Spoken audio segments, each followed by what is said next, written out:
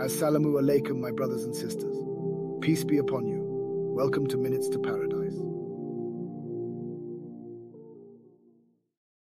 Ghusl is a significant purification ritual in Islam, involving a thorough cleansing of the entire body.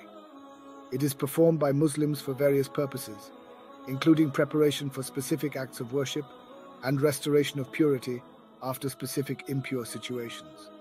Ghusl is obligatory in Islam when one experiences major ritual impurity, Janaba, or after specific events like sexual intercourse, ejaculation, menstruation, postpartum bleeding, or the death of a Muslim.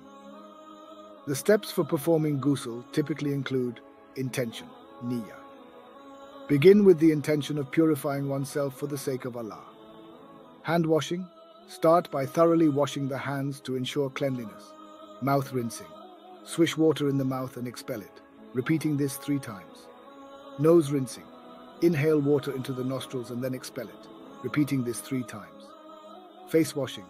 Wash the face 3 times from the hairline to the chin and from ear to ear. Arm washing. Wash both arms, starting with the right and then the left, up to the elbows 3 times. Head wiping. Wet the hands and wipe them over the head, starting from the forehead and moving towards the back of the head. Foot washing. Wash the feet up to the ankles, starting with the right foot and then the left 3 times. Maintain sequence. Ensure the sequence of washing as outlined. Remove impurities. During the process, remove any physical impurities from the body. Intent for major impurity. If performing ghusl due to major impurity, Janaba, ensure water reaches every part of the body.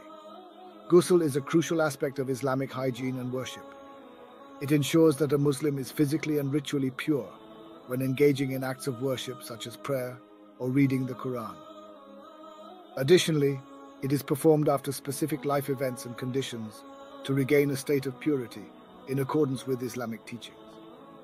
Variations in the specific method and practices of ghusl may exist among different Islamic traditions and schools of thought.